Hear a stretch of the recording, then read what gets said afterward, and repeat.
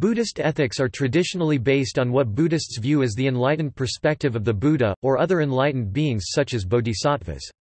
The Indian term for ethics or morality used in Buddhism is sila Sanskrit, sila or sila Pali. Sila in Buddhism is one of 3 sections of the Noble Eightfold Path, and is a code of conduct that embraces a commitment to harmony and self-restraint, with the principal motivation being nonviolence, or freedom from causing harm. It has been variously described as virtue, right conduct, morality, moral discipline and precept. Sila is an internal, aware, and intentional ethical behavior, according to one's commitment to the path of liberation. It is an ethical compass within self and relationships, rather than what is associated with the English word morality, i.e., obedience, a sense of obligation, and external constraint. Sila is one of the 3 practices foundational to Buddhism and the non-sectarian Vipassana movement. Sila, Samadhi, and Panya, as well as the Theravada foundations of Sila, Dana, and Bhavana. It is also the second paramita. Sila is also wholehearted commitment to what is wholesome. 2 aspects of Sila are essential to the training: right performance, karita, and right avoidance, varita. Honoring the precepts of Sila is considered a great gift mahadana to others, because it creates an atmosphere of trust, respect, and security. It means the practitioner poses no threat to another person's life, property, family, rights, or well-being. Moral instructions are included in Buddhist scriptures or handed down through tradition. Most scholars of Buddhist ethics thus rely on the examination of Buddhist scriptures, and the use of anthropological evidence from traditional Buddhist societies, to justify claims about the nature of Buddhist ethics. Foundations. The source for the ethics of Buddhists around the world are the 3 jewels of the Buddha, Dharma and Sangha. The Buddha is seen as the discoverer of liberating knowledge and hence the foremost teacher. The Dharma is both the teachings of the Buddha's path and the truths of these teachings. The Sangha is the community of noble ones Arya, who practice the Dhamma and have attained some knowledge and can thus provide guidance and preserve the teachings. Having proper understanding of the teachings is vital for proper ethical conduct. The Buddha taught that right view was a necessary prerequisite for right conduct. Karma and rebirth. A central foundation for Buddhist morality is the law of karma and rebirth. The Buddha is recorded to have stated that right view consisted in believing that, among other things, there is fruit and ripening of deeds well done or ill done, what one does matters and has an effect on one's future, there is this world, there is a world beyond, this world is not unreal, and one goes on to another world after death. MN 117, Maha Katarasaka Sutta. Karma is a word which literally means action, and is seen as a natural law of the universe which manifests as cause and effect. In the Buddhist conception, karma is a certain type of moral action which has moral consequences on the actor. The core of karma is the mental intention, and hence the Buddha stated, "It is intention, satana, O monks, that I call karma, having willed one acts through body, speech, or mind." And 6.63. Therefore, accidentally hurting someone is not bad karma, but having hurtful thoughts is. Buddhist ethics sees these patterns of motives and actions as conditioning future actions and circumstances, the fruit phala of one's present actions, including the condition and place of the actor's future life circumstances, though these can also be influenced by other random factors. One's past actions are said to mold one's consciousness and to leave seeds bija which later ripen in the next life. The goal of Buddhist practice is generally to break the cycle, though one can also work for rebirth in a better condition through good deeds. The root of one's intention is what conditions an action to be good or bad. There are 3 good roots: non-attachment, benevolence, and understanding, and 3 negative roots: greed, hatred and delusion. Actions which produce good outcomes are termed merit, punya, fruitful, auspicious, and obtaining merit is an important goal of lay Buddhist practice. The early Buddhist texts mention 3 bases for affecting karmic fruitfulness: punya kirya vathas, giving dana, moral virtue sila, and meditation. One's state of mind while performing good actions is seen as more important than the action itself. The Buddhist Sangha is seen as the most meritorious field of merit. Negative actions accumulate bad karmic results, though one's regret and attempts to make up for it can ameliorate these results. The Four Noble Truths. The Four Noble Truths express one of the central Buddhist worldview which sees worldly existence as fundamentally unsatisfactory and stressful dukkha. Dukkha is seen to arise from craving, and putting an end to craving can lead to liberation nirvana. The way to put an end to craving is by following the Noble Eightfold Path taught by the Buddha, which includes the ethical elements of right speech, right action and right livelihood. From the point of view of the Four Noble Truths, an action is seen as ethical if it is conducive to the elimination of dukkha. Understanding the truth of dukkha in life allows one to analyze the factors for its arising, that is craving, and allows us to feel compassion and sympathy for others. Comparing oneself with others and then applying the Golden Rule is said to follow from this appreciation of dukkha. From the Buddhist perspective, an act is also moral if it promotes spiritual development by conforming to the Eightfold Path and leading to nirvana. In Mahayana Buddhism, an emphasis is made on the liberation of all beings. Therefore, special beings called bodhisattvas are believed to work tirelessly for the liberation of all and are seen as important figures. The Four Noble Truths are dukkha, samudaya magga and nirodha thitsar. In English meaning dukkha is suffering, samudaya is clinging, magga is Noble Eightfold Path and nirodha is liberation. Precepts. The foundation of Buddhist ethics for laypeople is the 5 precepts which are common to all Buddhist schools. The precepts or 5 moral virtues Panca Salani are not commands but a set of voluntary commitments or guidelines to help one live a life in which one is happy, without worries, and able to meditate well. The precepts are supposed to prevent suffering and to weaken the effects of greed, hatred and delusion. They were the basic moral instructions which the Buddha gave to laypeople and monks alike.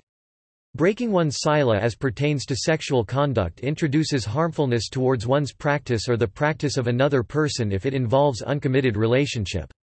When one goes for refuge to the Buddha's teachings, one formally takes the 5 precepts which are: I undertake the training rule to abstain from taking life. I undertake the training rule to abstain from taking what is not given. I undertake the training rule to abstain from sensual misconduct. I undertake the training rule to abstain from false speech. I undertake the training rule to abstain from liquors, wines, and other intoxicants, which are the basis for heedlessness. Buddhists often take the precepts in formal ceremonies with members of the monastic sangha, though they can also be undertaken as private personal commitments. Keeping each precept is said to develop its opposite positive virtue. Abstaining from killing, for example, develops kindness and compassion, while abstaining from stealing develops non-attachment. There is also a more strict set of precepts called the 8 precepts which are taken at specific religious days or religious retreats. The 8 precepts encourage further discipline and are modeled on the monastic code. In the 8 precepts, the 3rd precept on sexual misconduct is made more strict and becomes a precept of celibacy. The 3 additional rules of the 8 precepts are: I accept the training rule to abstain from food at improper times, e.g. no solid foods after noon, and not until dawn the following day. I accept the training rule to abstain from dancing, singing, instrumental music, and shows, and b from the use of jewelry, cosmetics, and beauty lotions. I accept the training rule to abstain from the use of high and luxurious beds and seats. Novice monks use the 10 precepts while fully ordained Buddhist monks also have a larger set of monastic precepts, called the Pratimoksa 227 rules for monks in the Theravada recension. Monks are supposed to be celibate and are also traditionally not allowed to touch money. The rules and code of conduct for monks and nuns is outlined in the Vinaya. The precise content of the scriptures on Vinaya differ slightly according to different schools, and different schools or subschools set different standards for the degree of adherence to the Vinaya. In Mahayana Buddhism, another common set of moral guidelines are the bodhisattva vows, and the bodhisattva precepts are the 10 great precepts. The Bodhisattva precepts, which is derived from the Mahayana Brahmajala Sutra, include the 5 precepts with some other additions such as the precept against slandering the Buddha's teachings. These exist above and beyond the existing monastic code, or lay follower precepts. The Brahmajala Sutra also includes a list of 48 minor precepts which prohibit the eating of meat, storing of weapons, teaching for the sake of profit, abandoning Mahayana teachings and teaching non-Mahayana dharma. These precepts have no parallel in Theravada Buddhism. 10 wholesome actions. Another common formulation of Buddhist ethical action in the early Buddhist texts is the path of the 10 good actions, or 10 skilled karma paths, dasa kusala kamapatha, which are in accordance with dharma. These are divided into 3 bodily actions, kaya kama, 4 verbal actions, vachi kama, and 3 mental actions, mano kama, all of which are said to cause unskillful qualities to decline while skillful qualities grow. These 10 paths are discussed in suttas such as Majjhima Nikaya Mn 41, Salayaka Sutta, and Mn 114, bodily actions. Someone gives up killing living creatures. They renounce the rod and the sword. They're scrupulous and kind, living full of compassion for all living beings. They give up stealing. They don't, with the intention to commit theft, take the wealth or belongings of others from village or wilderness. They give up sexual misconduct. They don't have sexual relations with women who have their mother, father, both mother and father, brother, sister, relatives, or clan as guardian. They don't have sexual relations with a woman who is protected on principle, or who has a husband, or whose violation is punishable by law, or even one who has been garlanded as a token of betrothal. Verbal actions. A certain person gives up lying. They're summoned to a council, an assembly, a family meeting, a guild, or to the royal court, and asked to bear witness. Please, mister, say what you know. Not knowing, they say I don't know. Knowing, they say I know. Not seeing, they say I don't see. And seeing, they say I see, so they don't deliberately lie for the sake of themselves or another, or for some trivial worldly reason. They give up divisive speech. They don't repeat in one place what they heard in another so as to divide people against each other. Instead, they reconcile those who are divided, supporting unity, delighting in harmony, loving harmony, speaking words that promote harmony. They give up harsh speech. They speak in a way that's mellow, pleasing to the ear, lovely, going to the heart, polite, likable and agreeable to the people. They give up talking nonsense. Their words are timely, true, and meaningful, in line with the teaching and training. They say things at the right time which are valuable, reasonable, succinct, and beneficial. Mental actions. It's when someone is content. They don't covet the wealth and belongings of others. Oh, if only their belongings were mine. They have a kind heart and loving intentions. May these sentient beings lie free of enmity and ill will, untroubled and happy. It's when someone is content, and lives with their heart full of contentment. They are loving, and live with their heart full of love. They're kind, and live with their heart full of kindness. It's when someone has such a view, there is meaning in giving, sacrifice, and offerings. There are fruits and results of good and bad deeds. There is an afterlife. There are duties to mother and father. There are beings reborn spontaneously. And there are ascetics and Brahmins who are well attained and practiced, and who describe the afterlife after realizing it with their own insight. Bases of meritorious actions.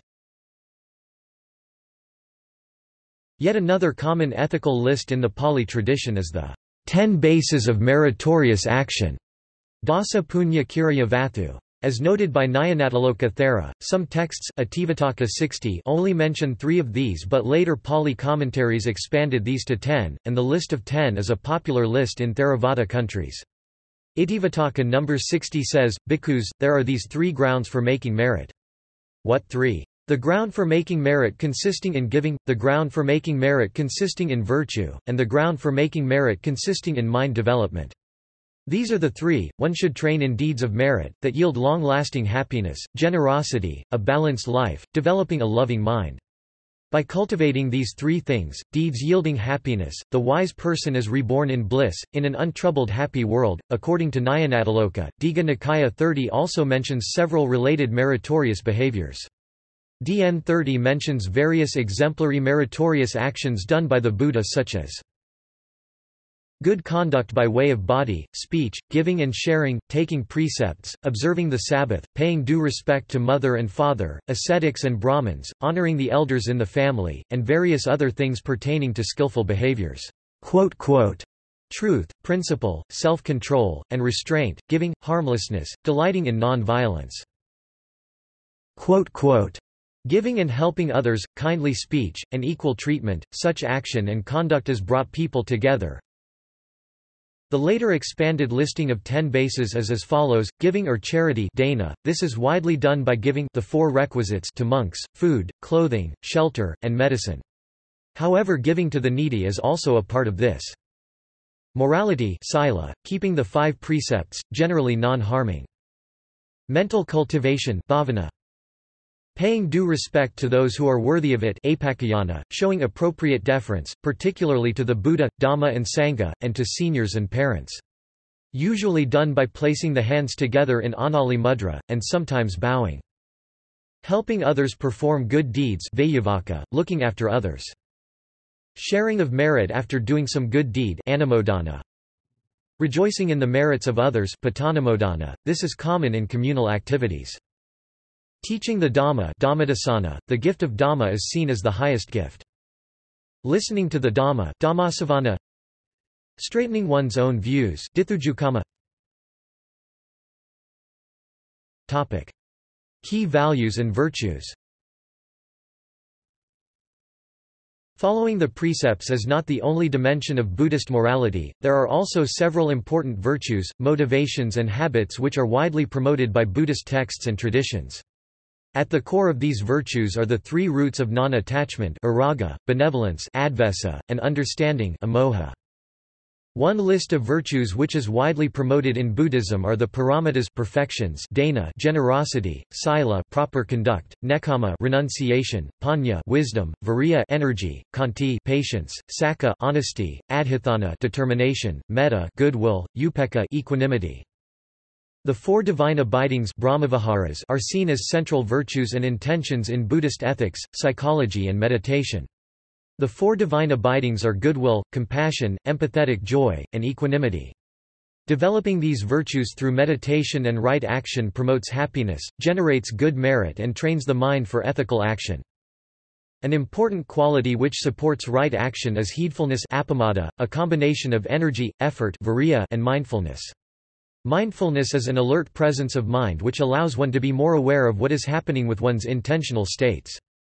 Heedfulness is aided by clear comprehension or discrimination sampajanya, which gives rise to moral knowledge of what is to be done.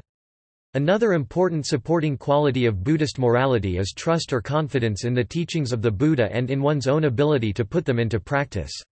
Wisdom and understanding are seen as a prerequisite for acting morally. Having an understanding of the true nature of reality is seen as leading to ethical actions. Understanding the truth of not-self, for example, allows one to become detached from selfish motivations and therefore allows one to be more altruistic. Having an understanding of the workings of the mind and of the law of karma also makes one less likely to perform an unethical action. The Buddha promoted self-respect and regard for consequences as important virtues. Self-respect is what caused a person to avoid actions which were seen to harm one's integrity, and ottappa is an awareness of the effects of one's actions and sense of embarrassment before others. Giving dana is seen as the beginning of virtue in Theravada Buddhism and is the basis for developing further on the path. In Buddhist countries, this is seen in the giving of alms to Buddhist monastics but also extends to generosity in general towards family, friends, co-workers, guests, animals. Giving is said to make one happy, generate good merit as well as develop non-attachment, therefore it is not just good because it creates good karmic fruits, but it also develops one's spiritual qualities. In Buddhist thought, the cultivation of dana and ethical conduct will themselves refine consciousness to such a level that rebirth in one of the lower hells is unlikely, even if there is no further Buddhist practice. There is nothing improper or un-Buddhist about limiting one's aims to this level of attainment. An important value in Buddhist ethics is non-harming or non-violence ahimsa to all living creatures from the lowest insect to humans, which is associated with the first precept of not killing. The Buddhist practice of this does not extend to the extremes exhibited by Jainism. In Buddhism, unintentional killing is not karmically bad, but from both the Buddhist and Jain perspectives, non-violence suggests an intimate involvement with, and relationship to, all living things. The Buddha also emphasized that good friendship, kalyana mittata, good association, good intimacy, was the whole, not the half of the holy life. SN 45.2. Developing strong friendships with good people on the spiritual path is seen as a key aspect of Buddhism and as a key way to support and grow in one's practice. In Mahayana Buddhism, another important foundation for moral action is the bodhisattva ideal. Bodhisattvas are beings which have chosen to work towards the salvation of all living beings. In Mahayana Buddhist texts, this path of great compassion is promoted as being superior to that of the arhat because the bodhisattva is seen as working for the benefit of all beings. A bodhisattva is one who arouses a powerful emotion called bodhicitta, mind of enlightenment, which is a mind which is oriented towards the awakening of oneself and all beings. Topic: Issues. Topic: Killing. The first precept is the abstaining from the taking of life, and the Buddha clearly stated that the taking of human or animal life would lead to negative karmic consequences and was non-conductive to liberation. Right livelihood includes not trading in weapons or in hunting and butchering animals. Various suttas state that one should always have a mind filled with compassion and loving kindness for all beings. This is to be extended to hurtful, evil people as in the case of Angulimala the murderer and to every kind of animal, even pests and vermin. Monks are not allowed to kill any animal, for any reason. Buddhist teachings and institutions therefore tend to promote peace and compassion, acting as safe havens during times of conflict. In spite of this, some Buddhists, including monastics such as Japanese warrior monks, have historically performed acts of violence. In China, the Shaolin monastery developed a martial arts tradition to defend themselves from attack. In Mahayana Buddhism, the concept of skillful means upaya has in some circumstances been used to excuse the act of killing, if it is being done for compassionate reasons. This form of compassionate killing is allowed by the Upaya Kausalya Sutra and the Maha Upaya Kausalya Sutra only when it follows from virtuous thought. Quote, some texts acknowledge the negative karmic consequences of killing, and yet promote it out of compassion. The Bodhisattva Bhumi, a key Mahayana text, states that if a bodhisattva sees someone about to kill other bodhisattvas, they may take it upon themselves to kill this murderer with the thought that, if I take the life of this sentient being, I myself may be reborn as one of the creatures of hell. Better that I be reborn a creature of hell than that this living being, having committed a deed of immediate retribution, should go straight to hell. If then, the intention is purely to protect others from evil, the act of killing is sometimes seen as meritorious. War. The Buddhist analysis of conflict begins with the three poisons of greed, hatred and delusion. Craving and attachment, the cause of suffering, is also the cause of conflict. Buddhist philosopher Shantideva states in his Siksasamakaya, "Wherever conflict arises among living creatures, the sense of possession is the cause." Craving for material resources as well as grasping to political or religious views is seen as a major source of war. One's attachment to self-identity, and identification with tribe, nation-state or religion is also another root of human conflict. According to Buddhism, the Buddha promoted non-violence in various ways. He encouraged his followers not to fight in wars and not to sell or trade weapons. The Buddha stated that in war, both victor and defeated suffer. The victor begets enmity. The vanquished dwells in sorrow. The tranquil lives happily, abandoning both victory and defeat. Dhammapada, 201. Buddhist philosopher Candrakirti wrote that soldiery was not a respectable profession. The sacrifice of life in battle should not be respected, since this is the basis for harmful actions. The Mahayana Brahmajala Sutra states that those who take the bodhisattva vows should not take any part in war, watch a battle, procure or store weapons, praise or approve of killers and aid the killing of others in any way. In his Abhidharma Kosa, Vasubandhu writes that all soldiers in an army are guilty of the killing of the army, not just those who perform the actual killing. Modern Buddhist peace activists include the 14th Dalai Lama, Aung San Suu Kyi, Thich Nhat Hanh, Sulak Sivaraksa, A.T. Aryaratne, Preya Maha Ghosananda and Nichidatsu Fuji. While pacifism is the Buddhist ideal, Buddhist states and kingdoms have waged war throughout history and Buddhists have found ways to justify these conflicts. The fifth Dalai Lama, who was installed as the head of Buddhism in Tibet by Gushri Khan after the Oirat invasion of Tibet 1635–1642, praised the acts of the Khan and said that he was an emanation of the great Bodhisattva Vajrapani. Under the fifth Dalai Lama and the powerful Gelug regent Sonam Chöphel (1595–1657), treasurer of the Ganden Palace, the Tibetan kingdom launched invasions of Bhutan c. 1647, ending in failure, and Ladakh c. 1679, which regained previously lost Tibetan territory with Mongol aid. Another example is that of Buddhist warrior monks in feudal Japan who sometimes committed organized acts of war, protecting their territories and attacking rival Buddhist sects. During the late Heian period, the Tendai school was a particularly powerful sect, whose influential monasteries could wield armies of monks. A key text of this sect was the Mahayana Mahaparinirvana Sutra, which contains passages allowing the use of violence for the defense of the Dharma. The Ashikaga period saw military conflict between the Tendai school, Jodo Shinshu school and the Nichiren Buddhists. Zen Buddhism was influential among the samurai, and their Bushido code. During World War II, almost all Japanese Buddhist temples except the Soka Gakkai strongly supported Japanese imperialism and militarization. The Japanese Pan-Buddhist Society rejected criticism from Chinese Buddhists, stating that we now have no choice but to exercise the benevolent forcefulness of killing one in order that many may live Isatsu Tasho, and that the war was absolutely necessary to implement the Dharma in Asia. Abortion.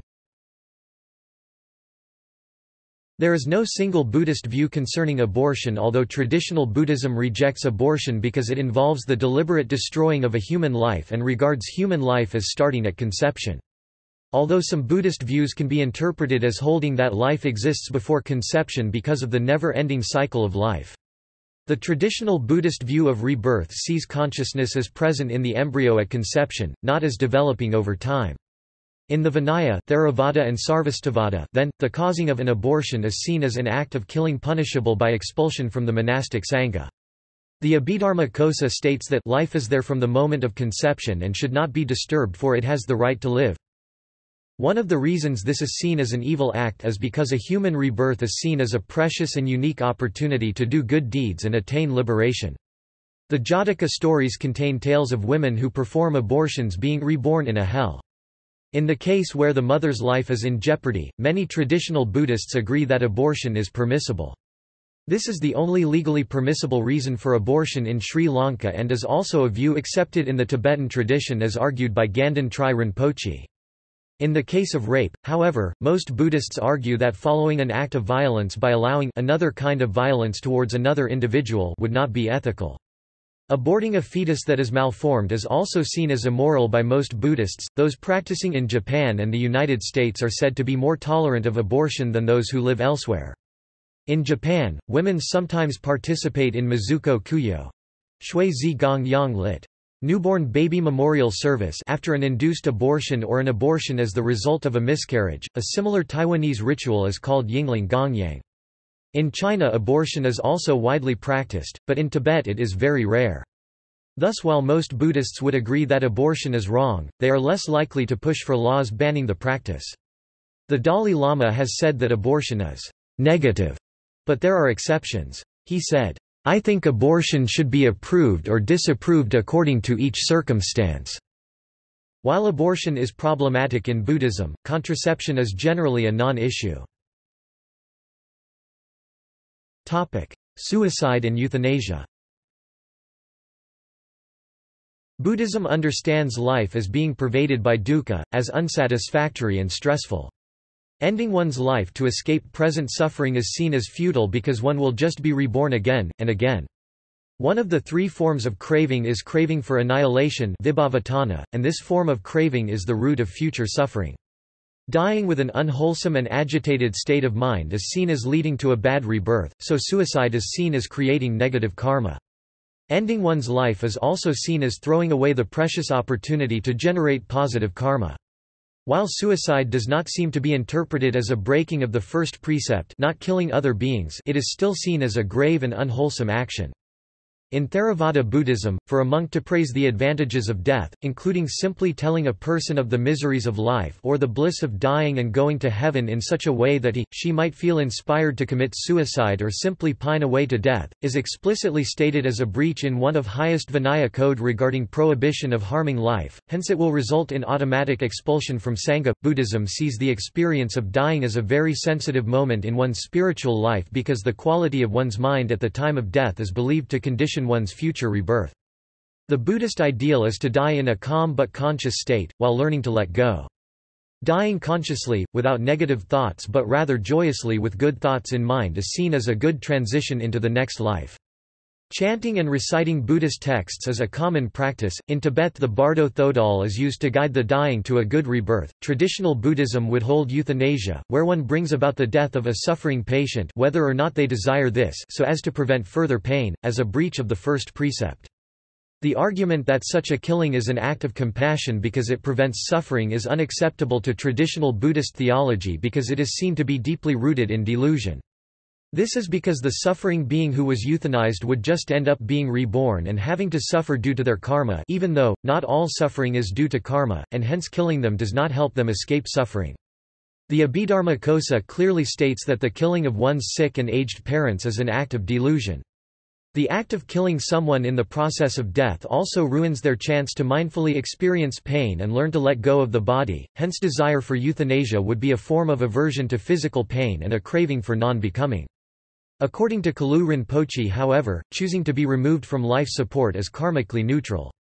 The choice not to receive medical treatment when one is terminal is then not seen as morally reprehensible, as long as it does not arise from a feeling of aversion to life. This would also apply to not resuscitating a terminal patient. However, there are exceptions to the injunction against suicide. Several Pali suttas contain stories where self-euthanizing is not seen as unethical by the Buddha, showing that the issue is more complex. These exceptions, such as the story of the monk Channa and that of the monk Vakali, typically deal with advanced Buddhist practitioners. In these exceptional cases, both Channa and Vakali are both said to be enlightened arhats and euthanized themselves in a calm and detached state of mind. In East Asian and Tibetan Buddhism, the practice of self-immolation developed. In China, the first recorded self-immolation was by the monk Feiyu d. 396. According to James A. Ben, this tended to be much more common during times of social and political turmoil and Buddhist prosecution. It was often interpreted in Buddhist terms as a practice of heroic renunciation. This practice was widely publicized during the Vietnam War and have also continued as a form of protest by Tibetans against the Chinese government. Capital punishment. Buddhism places great emphasis on the sanctity of life and hence in theory forbids the death penalty.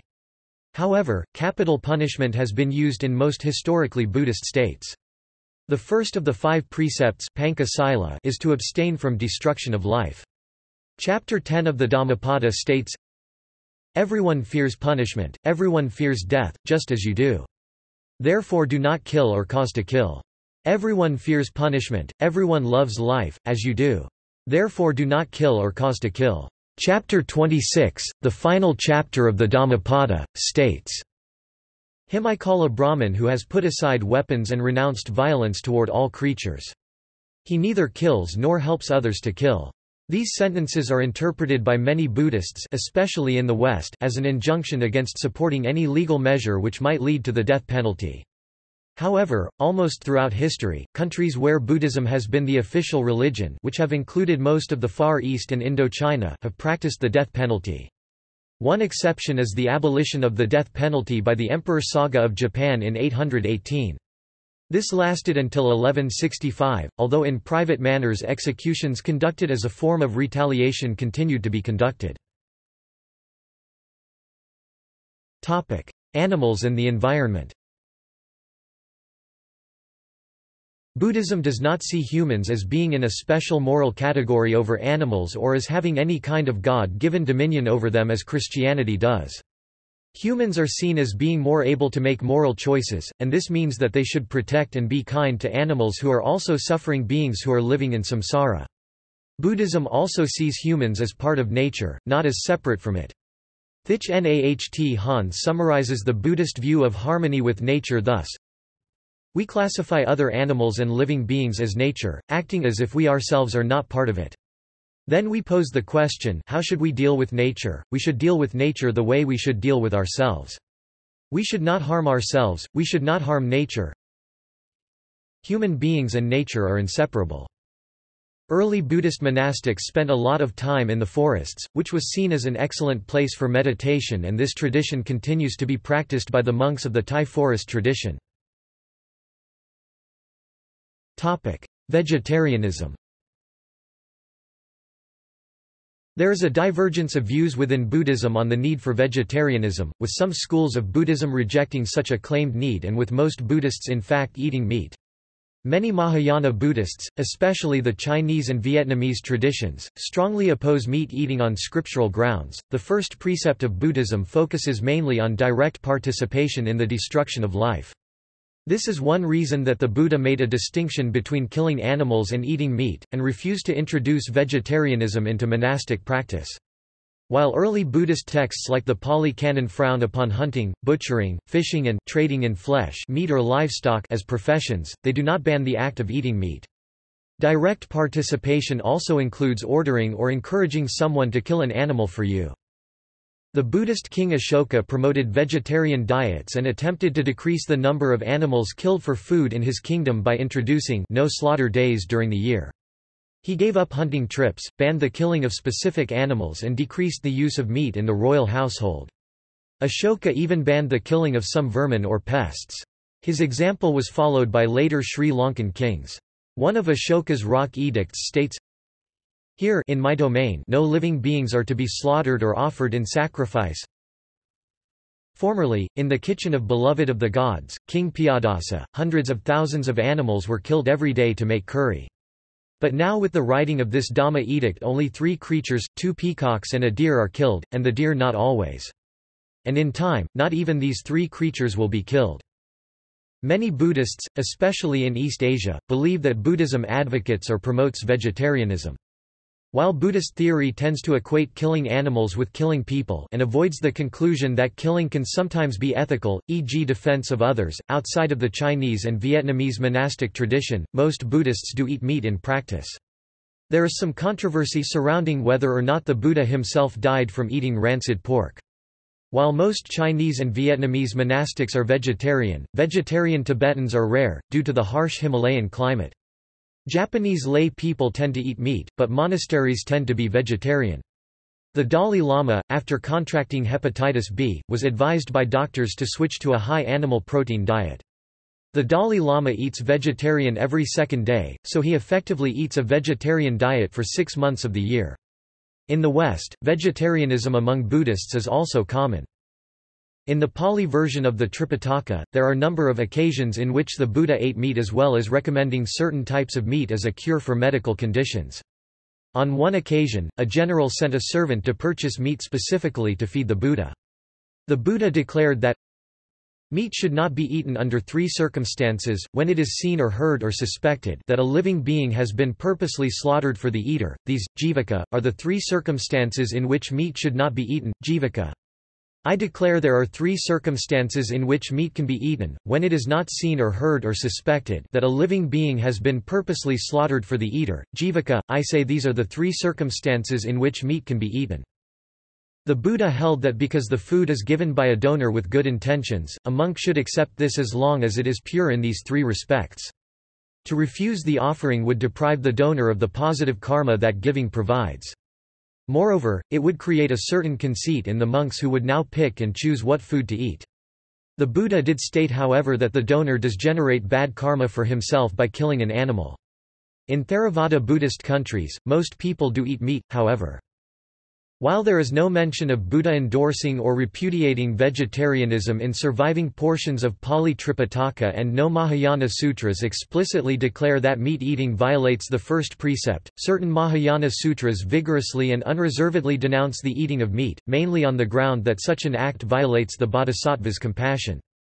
The sutras which inveigh against meat eating include the Mahayana version of the Nirvana Sutra, the Shurangama Sutra, the Brahmajala Sutra, the Angulimala Sutra, the Mahamegha Sutra, and the Lankavatara Sutra, as well as the Buddha's comments on the negative karmic effects of meat consumption in the Karma Sutra. In the Mahayana Mahaparinirvana Sutra, which presents itself as the final elucidatory and definitive Mahayana teachings of the Buddha on the very eve of his death, the Buddha states that the eating of meat extinguishes the seed of great kindness, adding that all and every kind of meat and fish consumption, even of animals found already dead, is prohibited by him.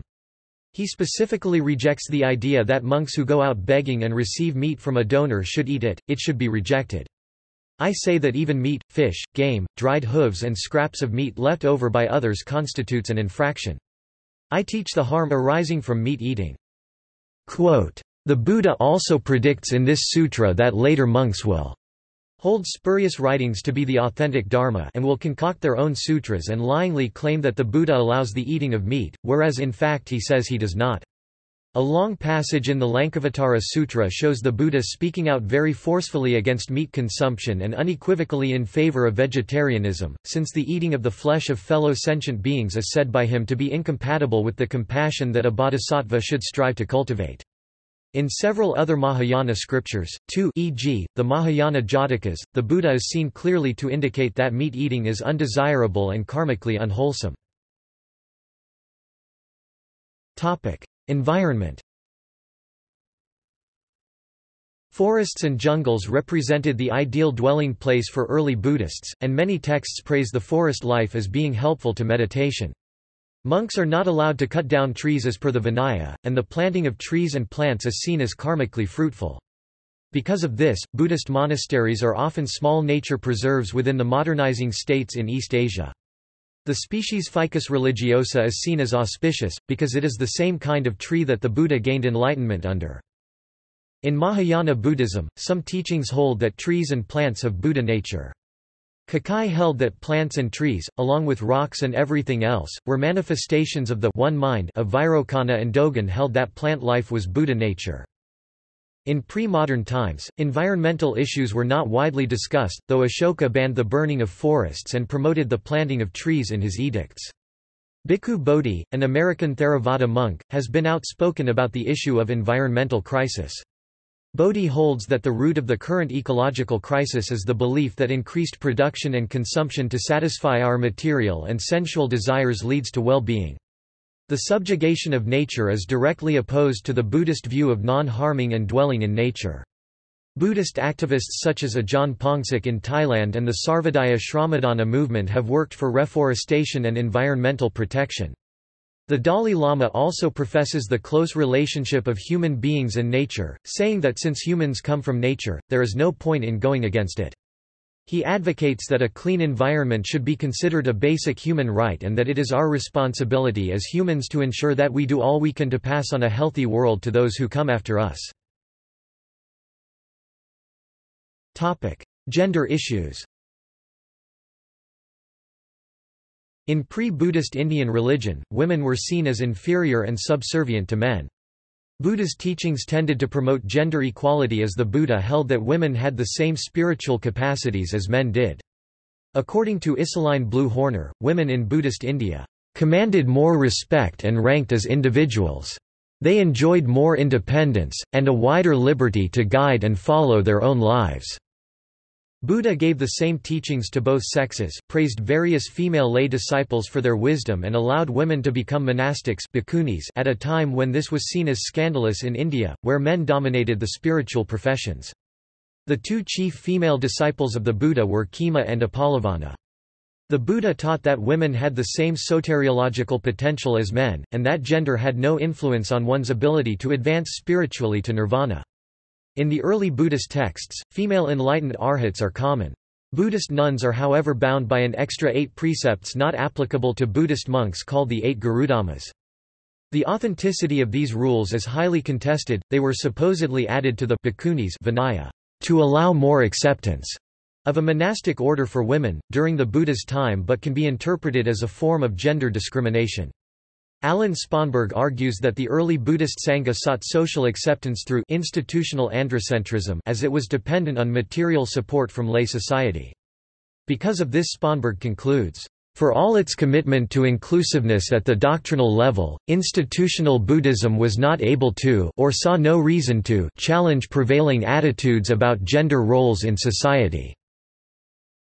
The pre-Mahayana texts also state that while women can become arhats, they cannot become a Samyaksambhuddha, a Buddha who discovers the path by himself, Chakravartins, wheel-turning king, a ruler of heaven, a Mara devil or a Brahma god. The Therigatha is a collection of poems from elder Buddhist nuns, and one of the earliest texts of women's literature. Another important text is the Theri Apadana, which collects the biographies of eminent nuns. One such verses are those of the nun Soma, who was tempted by Mara when traveling in the woods. Mara states that women are not intelligent enough to attain enlightenment. Soma replies with a verse which indicates the insignificance of gender to spirituality. What does womanhood matter at all? When the mind is concentrated well, when knowledge flows on steadily, as one sees correctly into Dhamma. One to whom it might occur, "I'm a woman," or "I'm a man," or "I'm anything at all," is fit for Mara to address. In Mahayana Buddhism, bodhisattvas such as Tara and Guanyin are very popular female deities. Some Buddhist tantric texts include female consorts for each heavenly Buddha or bodhisattva. In these tantric couples, the female symbolizes wisdom prajna, and the male symbolizes skillful means upaya. The union of these two qualities is often depicted as sexual union, known as yab-yum, father-mother. In East Asia, the idea of Buddha nature being inherent in all beings is taken to mean that, spiritually at least, the sexes are equal, and this is expressed by the lion's roar of Queen Srimala Sutra. Based on this ideal of Buddha nature, the Chinese Chan Zen school emphasized the equality of the sexes. Dawi Zongo (1089–1163) of the Chinese Linji school said of women in Buddhism, "For mastering the truth, it does not matter whether one is male or female, noble or base." The Japanese founder of Soto Zen, Dogen wrote, "If you wish to hear the Dharma and put an end to pain and turmoil, forget about such things as male and female. As long as delusions have not yet been eliminated, neither men nor women have eliminated them. When they are all eliminated and true reality is experienced, there is no distinction of male and female." The attitude of Buddhists towards gender has been varied throughout history as it has been influenced by each particular culture and belief system, such as Confucianism, which sees women as subservient, and Hinduism. The Theravadan commentator Buddhaghosa 5th century CE, for example, seems to have been influenced by his Brahmin background in stating that rebirth as a male is higher than rebirth as a female. Some Mahayana sutras such as the Sutra on Changing the Female Sex and the Questions of the Daughter Pure Faith also echo this idea. For various historical and cultural reasons such as wars and invasions, the orders of ordained Buddhist nuns disappeared or was never introduced in Southeast Asia and Tibet, though they slowly started being reintroduced by nuns such as Iya Khema, Dhammananda Bhikkhuni, Tenzin Palmo and Thubten Chodron. Until very recently, China, Taiwan and Korea were the only places where fully ordained Bhikkhuni lineages still existed. An international conference of Buddhist nuns was held on February 1987 at Bodh Gaya and saw the formation of Sakyadhita Daughters of the Buddha, the International Association of Buddhist Women, which focuses on helping Buddhist nuns throughout the world. Relationships. The Buddha placed much importance on the cultivation of goodwill and compassion towards one's parents, spouse, friends and all other beings. Buddhism strongly values harmony in the family and community. Keeping the 5 precepts and having a generous attitude dana is seen as the foundation for this harmony. An important text, seen as the lay people's Vinaya code of conduct, is the Sigalovada Sutta, which outlines wrong action and warns against the squandering of wealth. The Sigalovada Sutta outlines how a virtuous person worships the 6 directions, which are parents east, teachers south, wife west, and friends and colleagues north, and the 2 vertical directions as ascetics and Brahmins up, and the servants down. The text elaborates on how to respect and support them, and how in turn the six will return the kindness and support. The relationships are based on reciprocation, and it is understood one has no right to expect behavior from others unless one also performs good acts in their favor. Parents, for example, are to be respected and supported with the understanding that they are to have provided care and affection to oneself. In marriage, the sutta states that a householder should treat their wife by being courteous to her, by not despising her, by being faithful to her, by handing over authority to her, by providing her with adornments. While in return the wife performs her duties well, she is hospitable to relations and attendants, she is faithful, she protects what he brings, she is skilled and industrious in discharging her duties. The Buddha also stated that a wife and husband are to be each other's best friend, paramasaka. While monogamy is the predominant model for marriage, Buddhist societies have also practiced and accepted polygamy and polyandry. Buddhism sees marriage not as sacred but as a secular partnership and hence has no issue with divorce. Sexuality. The third or sometimes fourth of the 5 precepts of Buddhism states that one is to refrain from sexual misconduct, which has various interpretations, but generally entails any sexual conduct which is harmful to others, such as rape, molestation and often adultery, although this depends on the local marriage and relationship customs. Buddhist monks and nuns of most traditions are not only expected to refrain from all sexual activity but also take vows of celibacy. Sexual orientation. Among the Buddhist traditions there is a vast diversity of opinion about homosexuality, and in interpreting the precedents which define sexual misconduct generally. Though there is no explicit condemnation of homosexuality in Buddhist sutras, be it Theravada, Mahayana or Mantrayana, societal and community attitudes and the historical view of practitioners have established precedents. Some Sangha equate homosexuality with scriptural sexual misconduct prohibited by the 5 precepts. Other Sangha hold that if sexuality is compassionate and/or consensual and does not contravene vows, then there is no karmic infraction, irrespective of whether it is same-sex or not. Buddhist communities in Western states as well as in Japan generally tend to be accepting of homosexuality. In Japan, homosexual relations among Buddhist samurai and clergy were actually quite common. Male homosexuality between clergy was especially common in the Tantric Shingon school. According to the Pali Canon and Agama, the early Buddhist scriptures, there is no saying that same or opposite gender relations have anything to do with sexual misconduct, and some Theravada monks express that same-gender relations do not violate the rule to avoid sexual misconduct, which means not having sex with someone underage, thus protected by their parents or guardians, someone betrothed or married and who have taken vows of religious celibacy. Some later traditions, like Shantideva and Gampopa, feature restrictions on non-vaginal sex including homosexuality. A medieval commentary of the Digha Nikaya mentions examples of immorality in society, and one of the examples is homosexuality, whereas this has no basis in the sutta. Other Buddhist texts such as the Abhidharma Kosa and the Jataka tales make no mention of homosexuality in this regard. According to José Ignacio Cabazon, Buddhist culture's attitudes towards homosexuality have generally been neutral, while both men and women can ordained, hermaphrodites are not allowed by the Vinaya.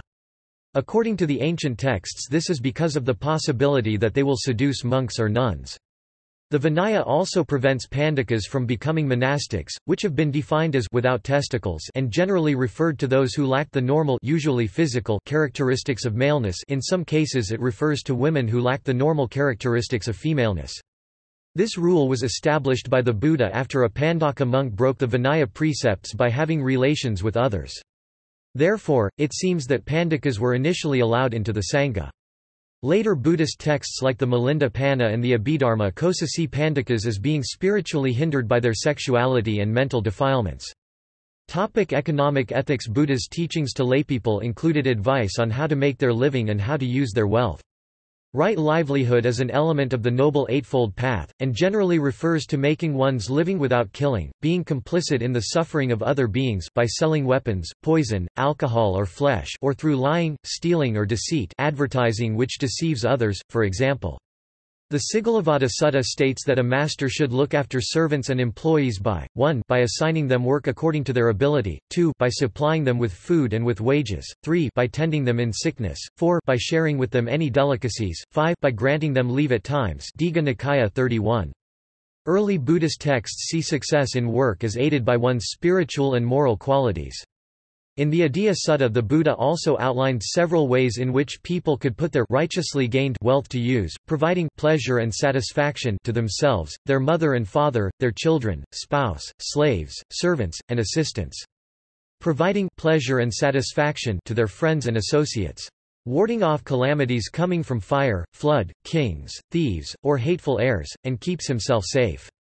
Performs 5 oblations, offerings, to relatives, guests, the dead, kings, and devas.